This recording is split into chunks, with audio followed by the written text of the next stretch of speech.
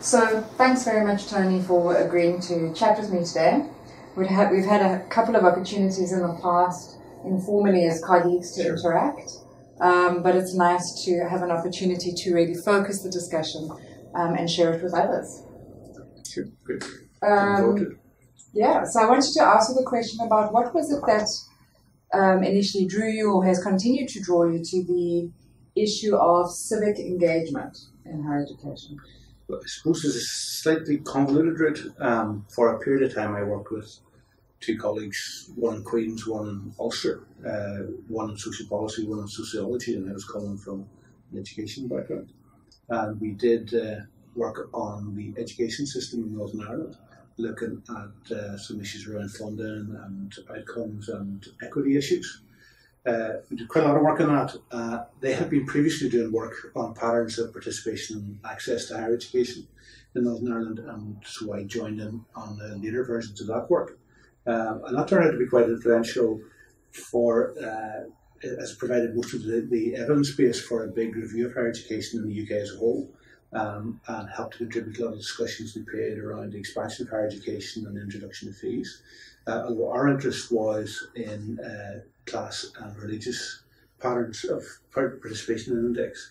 As a consequence of that, I was invited to join a project being run by the Council of Europe around the idea of universities as sites of citizenship. This was the first project they had run on this. They had linked up with some American colleagues who had rediscovered the land grant tradition of American universities, where back in the period after the Civil War, some universities were given endowments of land by the federal government on condition that they engaged in some work that was of particular value to the community.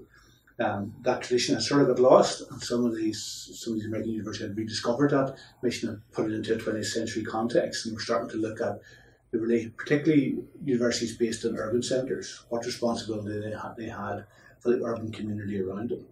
And the Council of Europe was interested in this work because they were working in post-communist societies and saw universities as potential places that could help to build and underpin democratic culture in the newly emerging democracies. But the starting point for the Council was to try and find some case studies of universities across Europe to see the extent to which universities were doing anything like this. And it was an element of serendipity that Queen's was identified as a potential sort of case study in this project. And it was an even greater act of serendipity that I happened to be asked to go and look after it, because somebody else had originally been tagged to do it and then at the last minute had to drop out. And whenever they looked at some of the things that were happening here at the time, because of the conflict and the relationship between university and society and lots of issues around participation, access and other things, the Council were quite pleasantly surprised at the extent of which Queen's was so well connected with the local community. And so that's one of the things that effectively appeared to be ahead of the game compared to a lot of our European colleagues. Struck me as really interesting. For a whole variety of reasons, changes of personnel and all sorts of other things, there was a gap in the Council's work. They stopped doing it for a while, but I kept my contacts, really strong contacts with the American colleagues, and still stayed involved with some of their work. And then whenever the Council returned to this as an area of interest and picked up again on the American contacts, I was sort of brought back into the process. And I've been working with them now, I guess, for, I suppose, about 10 years on a lot of these issues. I'm now part of the Steering Committee of the International Consortium, was trying to promote this sort of work. I did a lot of work within Queen's to try and institutionalise it, which was successful to a degree. So it still remains now the sort of the second main plank of my core research interests. Great. That's how it all happened. Yeah. Mixture of serendipity and... Absolutely. Well, I mean, that's often what happens in these situations, that you sometimes find yourself in a situation where a couple of things just sort of come together by accident, and an opportunity presents itself, and the question is whether or not you're prepared to run with the opportunity when it's there. And if you do and it works, then that's great. Mm-hmm. Why do you think the issue of civic engagement is important for higher education at this point in time? Well, I suppose if you look at the history of higher education, it still is an element of an elite experience, but it used to be an awful lot more elite. Whenever I was a student in Queen's in Belfast, there was maybe 10 or 11% of 18-year-olds got to university. Currently, it's closer to 50%.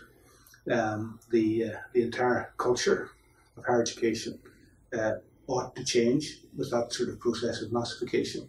I suppose the stereotype of the university is of the ivory tower, the place that's set apart from ordinary everyday life, the place where people can go and spend their time thinking about things and writing about things unencumbered by problems of the moment.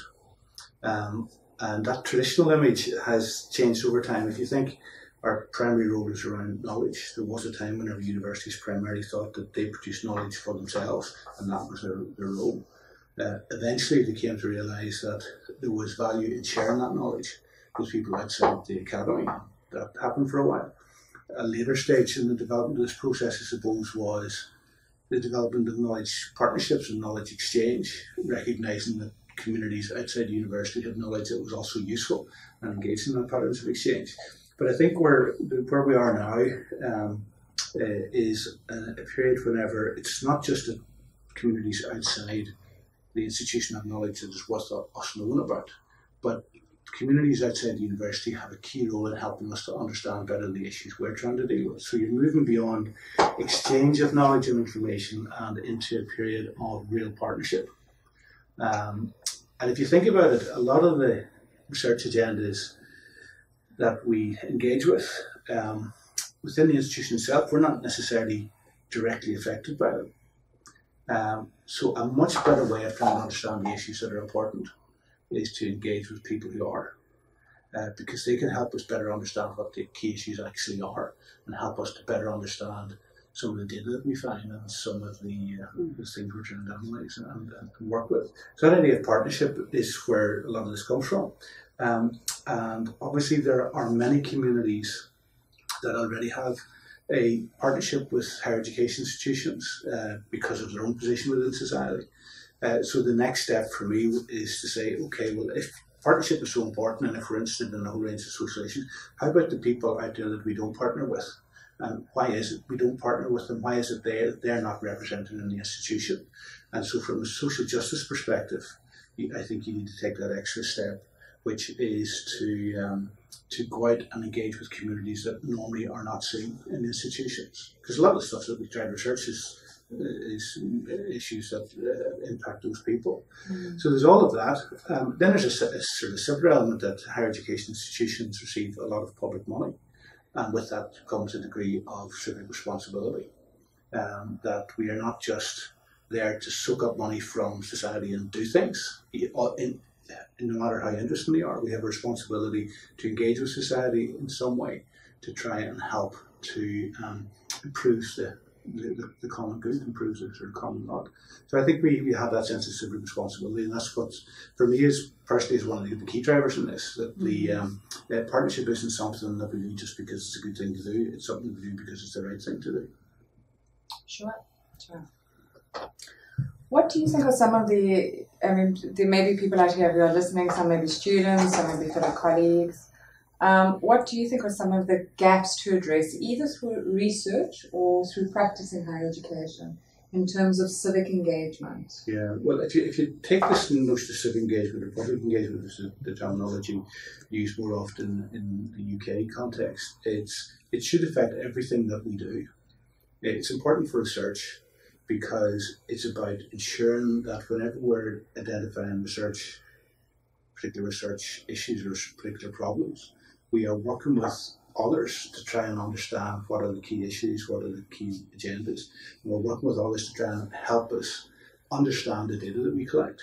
So that's one element. It helps us to do research better. I think there's no doubt about that. It helps us to do research that is much more likely to have some sort of a social impact. It should impact on the teaching that we do. in a number of different respects. Same sort of issue. It's worth doing teaching in communities and with communities so that we have a better sense of what's going on. There's a value in experiential learning for our students. There's also a value for our students in experiencing the life of other communities in the wider society, and giving them a sense of personal civic responsibility. Part of the reason why a lot of this gathered momentum in the United States was because so many young people were involved in it. And this wasn't being addressed in schools, or rather what was being addressed in schools was sort of incidental activities around promoting a sense of patriotism, but not clearly giving young people a sense of why it was important to engage as active citizens. And so universities who were in this space started to take that on as a key issue. That also was one of the issues that Chancellor was interested in, because many graduates will go on to become leaders in society in a lot of different sort of aspects. And so they were instantly trying to promote a sense of democratic culture. That then leads you into the structure of the institution itself, and how the institution sets its own priorities and the extent to which that reflects aspects of democratic culture.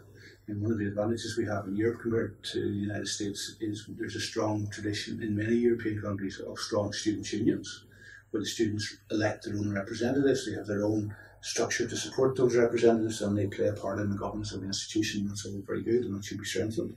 The part of the process of learning and whole education agenda can be about those sorts of there's the content of what they learn, but there's also the implicit messages about the relationship with society that's involved within that, and the importance of listening to people, engaging with people.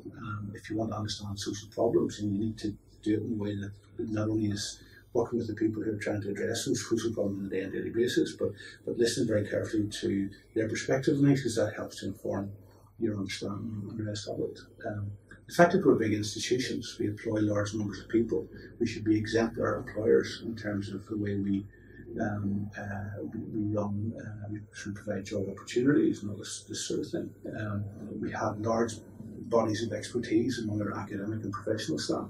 We should be looking for opportunities to encourage volunteering and other outreach activity by the staff as part of their contribution back to the institution. So there's a whole host of ways that we can do this. And one of the other reasons why it's so important for universities to do it is because we are, in many senses, anchor institutions.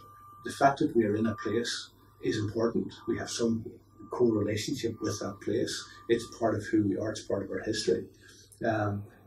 Very few universities ever lift up and relocate somewhere. Very few universities ever close down. So they have that sort of anchor status, which gives them an extra level of civic place. That's important as well. So there's a whole sort of host of reasons there, and it's to do with our research, it's to do with our teaching, it's to do with the way we run ourselves and the example we provide for people who are in institution, people outside. And it's to do with just the fact that we are a large organisation that provide an important civic role within society itself, and so we should do that well. And we should do it in a way that reflects the sort of values that we think are important.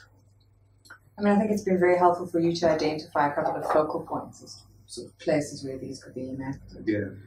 What are the issues that continue to perplex you as maybe as a researcher instead of as a practitioner? Well,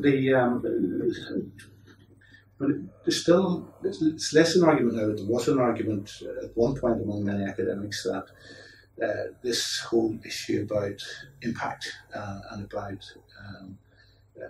making an impact on society was too utilitarian. We should be just given grant or something to do stuff, and we should be just allowed to do it, and we shouldn't be accountable to anyone because that's the way of guaranteeing academic freedom. That was an argument that it has its attractions, but it was for me it was harking back to the every tower idea, that we should just be allowed to get on with what we're doing regardless of whether it's of value to anyone else. I think the autonomy of universities is very important. So we shouldn't simply be directed by government or other big agencies like that. So there's a balance to be struck there. And that's an issue which is there's probably a constant tension there, but that's okay, because if there's a tension in something, it means you keep thinking about it and talking about it and trying to work out what's the best way to do things. So that's sort of one area. I suppose another frustration within the institutions is the pressure for the pressure that we are seen as key contributors to economic policy. It is important. I mean, one of the things that universities do is provide all of our students the qualifications, attributes, and the rest of it that allows them to go on and live fulfilled lives as citizens. The employability aspect for each individual is very, very important. The universities help to enhance the skills base of society, and that's important. We work with industry and business, and that helps to create jobs and economic growth, and all of that's important. The problem comes whenever that's the only thing that seems to be important, and that we're seen as economic units. In fact, if you look, particularly in European context, probably one of the ways most universities do interact with society is through economic regeneration programs. There's a lot of universities work very closely, particularly in urban settings, around regeneration strategies. And part of the reason that happens is because government policy on economic policy tends to be much more clearly defined. It's easier for universities to slot themselves into those sorts of situations. The plans generally are medium to long term. There is high levels of investment, so it's easy to slot yourself into that type of activity. And for lots of colleagues to see this as a natural extension of what they're doing. By contrast, the social or cultural agendas tend to be much more short term, much smaller amounts of investment, much looser short term money. So it's harder to see, sometimes, particularly if institutions are under pressure, it's harder to convince the institutional leadership that this is something that's important to do, because there's other things that are important and look an awful lot easier to do and look an awful lot more profitable, if you like, in the shorter term. So there's sort of two pressures: the pressure of retreating back into the ivory tower, or the pressure of jumping out into society and seeing this simply as like a business. Two very, very different pressures, but both dragging you away from the place where I think you really want to be. Well, thank you very much, and hopefully at another time we can engage about these issues. Sure. Thank you. You.